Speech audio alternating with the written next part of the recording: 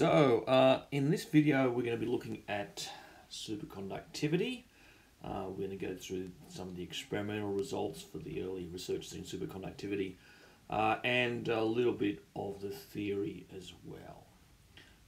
This photo here is Brian Josephson at the Cambridge Laboratory in the early 70s, just having won the Nobel Prize for his work on Josephson junctions and superconductors. And there's Volker Heine, who we've met before in the lecture on order parameters. Okay, so some references first. There were lots of monographs, textbooks on this subject. They range from quite advanced ones to elementary ones. This one by Tilly and Tilly, which I mentioned before, is fairly basic. It's sort of reasonably undergraduate, sort of graduate student level, as is this one. It's an older book. The other ones tend to be more advanced, although Cattell's Introduction to Solid State Physics also has some rather elementary discussion of superconductivity. Okay, so now first I need to apologise and explain why I should be an expert in this area, but I'm definitely not. It doesn't hurt not being an expert because this is only an elementary lecture, but still, it would be nice to know a lot more. So throughout my career I've been associated with places and people who were absolute founders of this area. So I did my early degree at my first degree at Sydney University in the theory department there. That's where I did honours. And they had there Blatt, Shafroff and Butler, who developed an early theory of superconductivity which was shown later to be equivalent to the BCS theory of superconductivity. Then I did my PhD in Cambridge at the Cambridge Laboratory in the theory of condensed matter group. And in the theory of condensed matter group there was Brian Josephson, who's still there, and he won the Nobel Prize in '73 for his work on superconducting Josephson junctions. And his supervisor, who suggested the problem, I suspect, Brian Pippard, was also there. Pippard used to come to lunch and ask us all kinds of very nasty elementary undergraduate questions, which were very difficult. Then I did a postdoc at University of California, Santa Barbara, and there at the time was Bob Schrieffer, who had also won a Nobel Prize earlier for the BCS theory of superconductivity. I never talked to him, but I could have. Then I did my second postdoc at the Collège de France in Paris, working with Pierre-Gilles de Gennes, who just won the Nobel Prize, not for superconductivity, but for other things. But de Gennes wrote the book and wrote down many of the equations for the gap in superconducting materials. And his book was translated into English by Phil Pincus, who was my first postdoctoral supervisor. And Pincus was an expert on superconductors and other solid state kinds of things. So I should know an awful lot about this area, and I don't. And the reason is that by the time I got to any of these places and worked with any of these people, they'd all moved on. The physicists tend to move on. Good people will do one thing, then they'll move on to a completely different area. And that's what had happened. And so I didn't feel like asking them about the history of superconductivity. It was a subject which is historical fact, and that's why it's in this course. Okay, and there's de Gennes down the bottom, smoking one of his cigars. All right, so some background. All right, the first thing we need to explain is why isn't everything a superconductor? Okay, because if you have a free electron moving in free space at constant speed, if it's not accelerating, it can't give up energy. And by itself, it is a superconductor. Okay, so free electrons should be superconductors. And electron wave moving through a perfect periodic lattice, like you have in a solid state system, if the lattice is periodic, there's no scattering and no loss. So here's a perfectly periodic lattice, and there's basically no scattering from that system, and there can be no loss in a perfect crystal. However, so that's what you'd expect. Everything's basically a superconductor.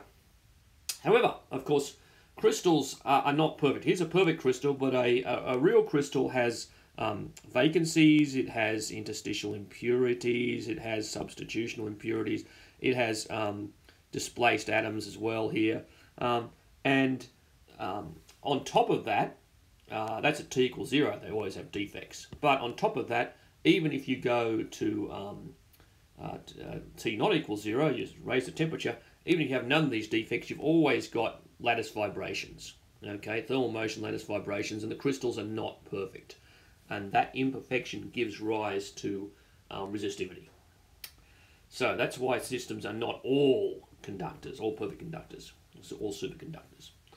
So what do we expect from a metal? If we had a perfectly pure metal, which was not in any way doped or had defects in it, what we would expect is electrical resistivity, which goes to 0 as the temperature approaches 0, and then climbs. So the resistivity should climb a bit, okay, due to thermal motion. If we have an impure metal, it will not go down to 0, but it will still climb. Okay, so that's what we expect from a pure metal. We will get down to something, or pure metal, impure metal, we will get down to some 0 in the case of a pure metal. An impure metal, it'll just go to some limit. That's what we expect for the resistivity.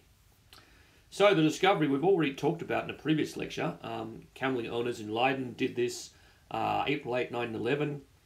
Here's his graph of the resistance of mercury versus temperature. Okay, 4.2 degrees Kelvin. And he gets the sudden drop to about something he thinks is about 10 to minus 5 ohms. And so he's seeing there the superconducting transition. And as he says in his notes here, this notes basically says quick, which is quicksilver, which is mercury, nagenoeg nul. That's probably my terrible pronunciation of Dutch, but it means near enough null. He's seeing it basically as having 0 resistance. By the way, the superconducting transition is second order, not first order. This makes it look like it's first order, but that's because resistance is not the order parameter. Okay, so superconducting transition is in fact second order. This is not a good order parameter, the resistance, so you can't use that as your order parameter. But that's what was found in 1911. Okay, and after that, not only mercury was found to be superconducting, but all these elements in blue here were all found to be superconducting. So there's mercury, but basically pretty much anything you pick randomly is going to become superconducting at low temperatures. And some of these ones in green, like iron, will only become superconducting if you put them not at low temperatures, but also at high pressures as well. So some of them become superconducting eventually. So you can see the number of elements that aren't superconducting is, well, it's maybe a third or something that aren't superconducting. All right, so at least as far as we know. And here's a graph of the critical superconducting temperature. So of course, in the very first experiment, we had to go down to about 4.2 degrees Kelvin, I think. But you have to make these things very cold to get superconductors. And here we've got, here's the time in years versus the critical temperature. So there's a critical temperature below which is superconducting, and mercury is down here, the very first one. That's quite low, but of course, as time goes on, you see lots of other elements and alloys where you can get the critical temperature going up. 40 degrees Kelvin is quite high. And then in the 80s, we had these high temperature superconductors. These are high temperature ones. They're going up to, up until, 150 degrees Kelvin, which is not all that cold at all. In fact, you can get superconductivity now above liquid nitrogen temperature. There's liquid nitrogen temperature, and you can go above that and still have superconductors. And there's a whole family of these different kinds of conductors. Okay, so that's the critical temperature you get for superconductors. Unfortunately, we don't have anything like room temperature superconductivity, which would be quite useful if we had such a thing, and it doesn't exist. And until rooms are cooled down to liquid nitrogen temperatures, we're not likely to either. Okay, so let's get a quote from Charles Cattell, who was in fact the PhD supervisor of Phil Pincus and the postdoctoral supervisor de Gennes. Okay, so he said in his book on solid state physics, in the superconducting state, the DC electrical resistivity is 0 or so close to 0 that persistent electrical currents have been observed to flow without attenuation in superconducting rings for more than a year, until at last the experimentalists wearied of the experiment. Okay, so you can generate you take a ring like this, a superconducting ring, and you can generate a current in it by changing the flux through it, and then let it persist, and it just persists forever. Okay, you don't get any diminution in the current. Okay, so after the experiment showing superconductivity exists, there was of course an attempt to explain it, but it took a long time to explain what was going on. Because on his experiment is, when is it, 1911? Okay, so we're not getting an explanation of this for a very long time. And one hint, a very, very important hint, is the so-called isotope effects. Okay, isotope effect, where if you take different isotopes and replace them in, say, mercury, mercury comes in different isotopes, and you measure the superconducting temperature, the critical temperature, you find the critical temperature scales as the mass of the mercury isotope to the -1/2. And this is probably the best graph. This is transition temperature versus average mass number, and you see, average mass number going down, transition temperature going up. Okay, and this graph here is for two different kinds of isotopes. Okay, so you can see that basically the isotope of mercury has a big effect on the transition temperature, and that tells us something very important, because basically you have a different isotope of mercury, it's got the same number of electrons, it basically looks the same, okay, as far as the electrons go, in principle, but the lattice, which the electrons are moving in, the atomic nuclei, are of different mass, and that tells you that the lattice is playing some role in this kind of phenomenon, and that's a very big clue for the theorists. There's a lattice effect here. Okay, so that's the lattice effect. Other things that were well known. The Meissner effect. So Meissner and Oschenfeld in 1933 found the following effect. If you put a magnetic field onto a superconductor at, say, a given temperature, above the superconducting temperature, where it's not a superconductor anymore, magnetic field just penetrates straight through. Okay, if you go down below the superconducting temperature, you find that the magnetic field is basically completely expelled from your system, and that means a superconductor is a superdiamagnet. Okay, the magnetic field is expelled. In fact, if you look at it more closely, you find that there is some very small penetration of the magnetic field into the sample, and this was shown by the London brothers, Heinz and Fritz, who provided theory for this in 1935. The London brothers sound like they're British, but in fact they're both German, and they were both Jewish and were forced to flee from Germany during the Nazi regime. Both of them actually fled to England at once, and the first instance, but they were both at Oxford for a while. They showed that grad squared B is equal to B on lambda L squared. This is one of their equations, where lambda L is the penetration depth, and it's of order 10 to the minus 7 meters. If you have this in a plane geometry, you get down to this exponential decay. So they showed that in a magnetic field, there is some slight penetration of the field into the superconducting sample, according to this relation here, where lambda L is the London penetration depth. So that's the Meissner effect and the London penetration depth. Other experimental things you will find that are important for superconductivity is that there is a critical magnetic field which you can apply, which will destroy the superconducting state.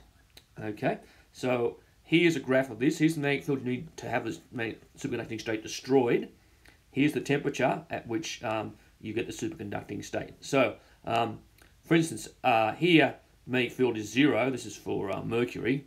So at 4.2, the magnetic field you need to apply 0 because the thing's not superconducting. As soon as you make it superconducting, the field you need to apply goes up and up and up and up until you get to 0 degrees Kelvin. The field there is about 0.04 Tesla. So here, if you're with this field and this temperature here, you're in a normal state, here in the superconducting state.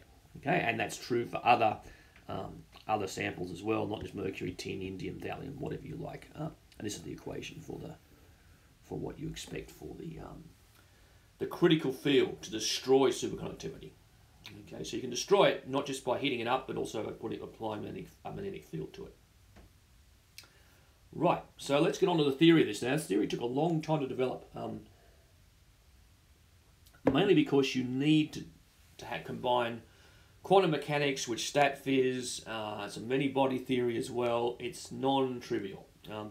But a very early part of this, very early hint, in fact, a crucial hint here, was given by a man called Herbert Froelich in Liverpool in 1950.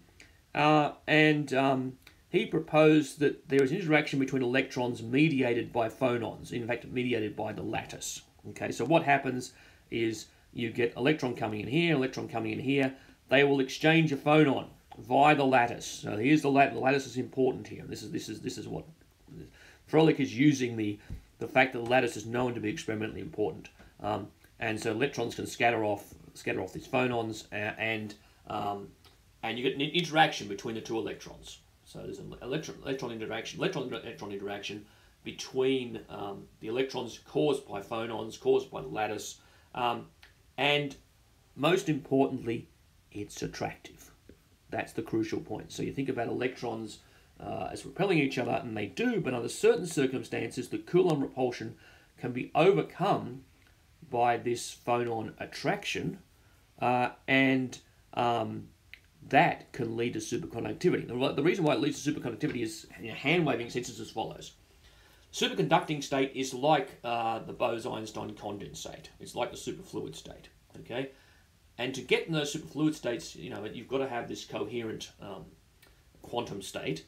And to get there, you must have bosons. Fermions won't cut it because they're fermions. They don't want to be in the same state.